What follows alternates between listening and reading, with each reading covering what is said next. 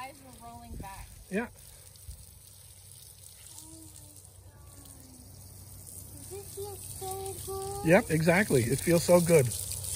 Oh, wow. Look at the way he poses. Look how high he stands off the ground. I'm going to wash off some of that.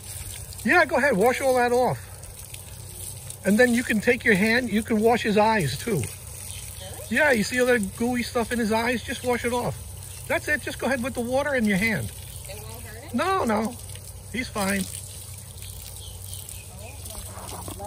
Yeah. You can touch him. It don't hurt him. He doesn't mind me touching his head. Well, because he's pinching. It's incredibly tame.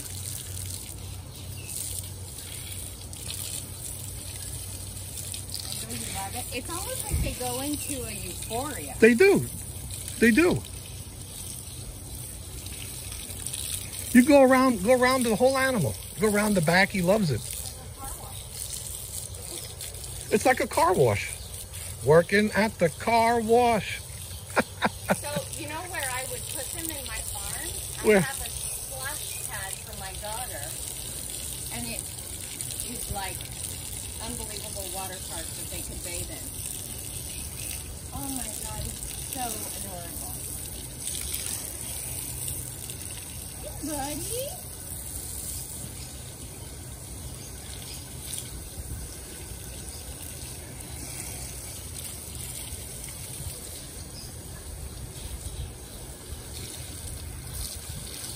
They're really harmless creatures.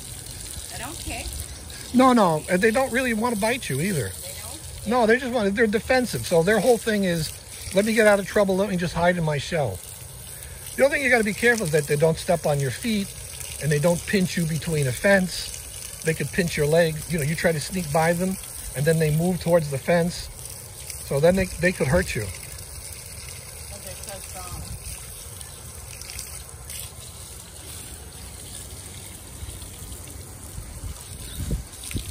What about her? Yeah. Oh, look. It's like hydraulics, isn't it? It's amazing. Oh, look at this.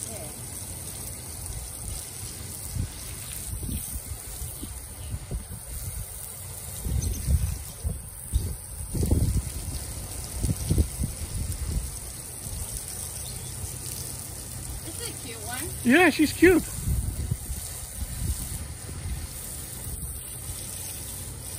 Is he breeding? Yes.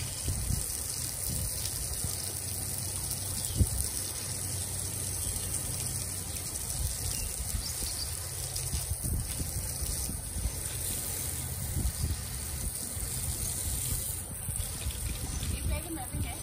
Oh, yeah. Do those?